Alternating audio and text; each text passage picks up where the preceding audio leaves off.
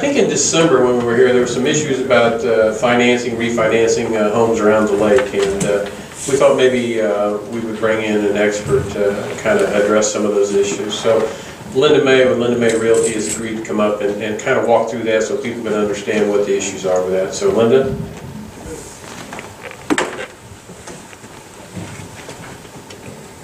Thanks, Tim. I don't know how much of an expert I am on this, but I did do some research. I didn't depend on just my experience, so I did do a lot of research on it. When Mark called me, he said, on Wednesday night, he said, and asked me to do this, he said, well, you know, I've been drinking, so I don't know if this is going to work or not, but I took it seriously after he called back and said, Tim okayed it. So. Anyway, at our last meeting, there was some talk about financing lake homes. And so I did some research, and I called not only banks, but I called mortgage brokers, I called credit unions. Got a lot of good information. Some information you might not want to hear, but you know, it is what it is.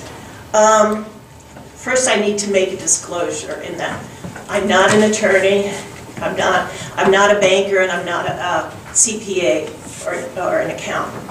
So these are my thoughts. These are thoughts that came from banks, credit unions, and mortgage brokers. The first slide I want to show is the sales for the area, and I got this from our local MLS, and they have a section that are just lake sales. As you can see, we're on our way back up. Maybe it's not where we want to be, but it's an improvement over 2010. 2010 was our low point, and that's when we had the algae. Now, I also wanted to do a disclosure on this. If it's not listed with a realtor, it is not in these numbers, because this is your local multiple listing service. So if it's sold by a homeowner or even a foreclosure or sheriff's sale, sometimes that's not listed on the MLS. My next slide just gives you a little idea of the price range that is selling. And it is somewhere between $140,000 and about $190,000 homes. The $500,000, the $600,000, the $1 million homes are not selling. But again, you know, that's not just on the lake. That is nationwide. Your high-end homes are not selling. People aren't as willing to put out the cash. And the other thing I wanted to point out on this is that the difference between the active and the actual sales price. Anybody that's had their home on the market knows it takes a long time. You usually have to lower the prices, and you usually don't get what you think you're going to get or that you'd like. My next slide is some information that I got from local bankers, mortgage brokers, credit unions. And I called them or emailed them. Here are 4 quotes that I got permission to use. Some of the banks didn't want me to use a quotation. First one is from Rod Stover from Citizens National Bank. And he's saying, as of now, we do not have any limitations on lake properties. We sell to Freddie Mac. And I don't know if everybody understands what Freddie Mac and Fannie Mae are, but in order to get a fixed rate loan, the bank has to be able to sell it to Freddie Mac or Fannie Mae, which is a government organization. So to get that low fixed rate, you have to be able, the bank has to be able to sell it to Fannie Mae or Freddie Mac. Here's a quote from Phil Schum from the Superior Federal Credit Union. I've done 2 mortgages in December and 4 in the last 90 days for lake properties. Closed 3 lake homes in the past 4 to 5 months, and take into account that this is January, December, and November, when usually real estate sales are at their lowest. And that comes from Chase Bank here in Salina. My lenders are not concerned about lake quality, and that comes from Sue Thomas from Performance Mortgage, which is a mortgage broker. Now, there are a few variables in the home loan. One of the biggest one, and this is very subjective, is appraisals. First of all, it's very difficult to get comparables. I've had clients that have tried to refinance, and the bank is pulling comparables that aren't anywhere near what their property is. They've come to me and I've sent them comparables that I've found. Now, that's up to your bank if they will accept those. And it's up to your appraiser. One of the things that I've heard over and over is that on the appraisal, if the appraiser puts down that the home is located on a toxic lake, that's an automatic flag for Fannie and Freddie. They will, Milt shake his head, they'll throw it out. So you have to be careful who you get for appraisals, but again, appraisers, you don't have a big choice on who you get to do your appraisals. Comparables, again, are very difficult to get because of the number of sales. We were always taught that 6 months back you needed to take comparables. Well, 6 months back you can't get 3 or 4 comparables anymore that are close to what your home is. And the other thing is the homes are so unique on the lake. They're not your typical plat or subdivision. Everyone is different. Down payment, the banks are now wanting 20% on a conventional loan. Now there are other loans out there. There's rural development, which is very popular in this area. But again, that goes by your income, your credit scores, that sort of thing. VA loans, you could get some of these loans with no down payment. Second homes. A lot of the homes on the lake are second homes. And bankers look at that differently than a home you're going to live in. So if someone's trying to purchase a second home, the banks will work with you. I've not gotten any feedback from anybody that I've talked to that they won't work with you. And again, you know, it depends on the appraisal, on your credit score, and those sort of things. Few things that I've used in my business, and in this market you just have to get very creative. If your bank turns you down, I always tell people to go to the bank that they work with. That's probably the best place to start. But there are credit unions, there's mortgage brokers, financial institutions outside this area. I have used Geneva Bank in Geneva, Indiana. For condos on the lake are almost impossible to sell. But I have used Geneva Lake. Now, they're not going to give you a fixed 3.2, but they will finance it.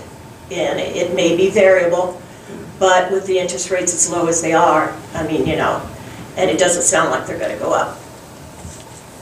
You might want to consider a land contract. And land contracts are very dangerous if you don't do your due diligence. You have to do your homework. The first thing you want is to get a large down payment. If you have a weekend home on the lake and you absolutely want to get rid of it and your buyers can't get financing, a land contract is the way you could go. The first thing you want to do is get a large down payment. You're going to have to get an attorney involved in this because basically what you're doing is you're the mortgager for for this loan. You amortize it over 30 years, 20 or 30 years, so the payment isn't so high. And then after 2 or 3 years, you do a balloon payment. After 2 or 3 years, they should have enough equity and they should have their credit rating up to the point where they can roll it over to a conventional loan. Just like a rental, you're going to have to monitor the payments, you're going to have to monitor what they're doing. And I tell people, if you don't have a 10 to 20% down payment, that's not a land contract. You're basically leasing the home until they can buy it. The third thing is, if you absolutely want to get out from under this house, there's a huge market for leased homes right now. As you know, our unemployment rate's very low, and we have a hard time getting skilled labor or upper management. So we have these people coming in from the outside, and maybe they have a house somewhere else they have to sell before they can buy. Maybe they're not sure they're going to stay, so they don't want to invest in anything. Maybe they want to rent for a year to decide where they want to live. So, and they don't want to live in a 2-bedroom apartment on the 3rd floor with a bunch of kids and dogs and whatever. So if you have a home and you want some income, my other suggestion is to rent, to lease it out. Again, you know, you have to be very careful. You have to monitor it. You have to take care of it. And they will usually purchase at some later date. So if they're in your home already, after a year they decide they want to purchase, you know, you have a good chance that they will purchase your home. But again, you've got to be creative. It's not all, the bank is not the end. I mean, there's several other things that you can do. And my last slide is just a quote that I like to use. In this market, we've all got to be creative. We all got to think outside the box and do what we could do. It is what it is, you know. My house in 2004 was appraised at $229,000 when I built it. It's now appraised for $179,000. Am I happy about that? No. And I know there's a lot of you that have property around the lake that, you know, the appraisals have gone down. But that's not just the lake. Across the board, across the country, appraisals have gone down. It's just a fact of the market. So if we have time, I'll take some questions. If I can't answer them, I'll see if I can find the info for you. You go ahead. Have you seen a faster rate of decline on lake home days versus other homes in the community? Oh, in 2010, yes. I mean, you know, the algae bloom did affect us. You know, I see Chris back there, and she has, I'm sure she agrees with that. It's coming back. Now, is it coming back as fast as we want? No. It never does. But it's not just the lake that's affecting your prices. I have investors that buy lake homes to rent out, and they buy them, and they buy 3-bedroom, 2-bath, 2-car attached garage for this segment of the population that's moving in here. And their theory is we're going to hang on to them, rent them out, and when the economy and the lake improves, then that's where we'll make our money. So, any other questions?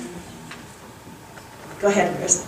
I was going to mention that FHA, which is what St. Thomas uses, and some credit unions use that. FHA, which is also a government program, they do not discriminate on the lake as long as the comment about the toxic lake isn't there. And FHA only takes 3% down. I'm pretty loud. FHA only takes 3% down, and they will loan on the lake, but you have to have 3% down in good credit. Yeah, you got it. Lots of times, we don't live in a community where people have good credit after being out of work for so long. Yeah. And the other part was People's Bank will hold their mortgages for lake property at the bank with a good down payment, a good credit score, and an adjustable rate mortgage, which is a calculated risk, but you know, we don't see any huge changes in the next 3 years, but who would have anticipated this? Yeah, exactly. So you did a good job. I thought your information was really good, and I wanted to mention, I think the price of homes that are selling are up compared to 2 years ago when houses under 125 were selling. And now we're looking at houses between 140 and 200 that are selling. Yes. I think that's a good sign. Yeah. People, stable people are buying those homes. I definitely think so too. And you're right about People's Bank. I didn't get a call back from them, but you know, I only had about a day to pull this together. So I know People's Bank, some of the local private banks will keep them in-house. But again, you're not going to get the 3.5. But, you know, still, when you think of what the interest rate used to be, 4% is pretty good from what we've seen in the past. Hi, Janie. This is just a statement. We just refinanced a year ago, and we started with Chase and then went through to People's. People's had to do it in-house because at that time, Freddie Mac wouldn't even touch. Now, when you said on the lake, is that on the water or just near the water? On or around the lake. Okay. Yeah. If it's on the water, they won't touch it. If it was away from the water, they would. But if it was right on the water, they wouldn't touch it. And they had trouble getting comparables, and they ended up going to Indian Lake and to the golf course to get comparables. Yeah. But the comparables, the value of the property was half of what it was 5 years ago. But our taxes haven't gone down. Yeah, I can't do anything about that. I feel your pain. Yeah, I know. But you know, my house has gone down a lot. I talked to a board member yesterday at People's Bank, and he said there's still, you know, yeah, they do it in-house, but you're not going to get the same interest rates. It's just like you could get an interest rate refinance 15 years fixed for 2.875, but we have to take a whole % more, but we haven't gotten it deducted on the other end with their taxes because the value's not there. Yeah, I know, and I feel your pain because I live on the lake too. Yeah. So when are they going to reappraise? Do you know when they'll reappraise houses again? No, I think they do that every couple of years. Oh, Randy's here. Okay. How often do they do that, Randy? The next triennial update will be in 2014. Okay. Okay. Now, and that was last year that they kept it in-house. Everybody that I talked to as of Thursday said, you know, we have no restrictions on the lake or around the lake. Well, it happened to be my brother, and he's on the board, and he said they're very careful. Well, and you know, that's People's Bank. Yeah. Yeah, that's People's Bank. There's a lot of other banks out there. Yeah. But again. But you're not going to get the cheapest rate. No, and that's just a fact of life. I mean, that's just something we can't, go ahead. Okay, I'm sorry, my arm's sore now. FHA, if and I would warn people about this unless they change drastically. If you're selling FHA, they come in and if you have a place that is like one of these converted cottages or added on, you could run into a lot of expenses that you would have to update and upgrade before the house is sold. And I'm talking about into the thousands of dollars when I look at my converted place, because we bought a house, FHA, and the seller ended up having to put thousands of dollars into it before the sale would go through. So I think if you're thinking FHA, you need to think about your place. Is it a new construction, or is it an older converted or added on to construction? Absolutely. Every situation is different. And my suggestion is to work with your bankers and to work with your accountant, your attorney. But there are alternatives. Are we happy about the higher interest rates? No. But again, even at 4% or 5%, it's still much better than we had years ago. So, any other comments? Is there Is there a market out there for homes over 250,000, or are they just not selling? I don't see them selling. And again, that is not a reflection on the lake as much as it is the price range. Because the high-end homes are still not selling. Because people, and Chris, yeah, shake your head or yes or no if you agree or not. But it's just a fact of the market. People don't feel comfortable enough yet, and you do not have the high income that will afford those higher end homes. I've looked at $1 million homes that are listed at $500,000, and they're not selling. So, and again, I think a lot of times we think, well, it's because of the lake, but if you talk to people out at Eagle Brook, same things out there. The high-end homes aren't selling. I mean, it's just a fact of the market. Okay, Mark said one more question. Anybody else? Okay, thank you. Thank you.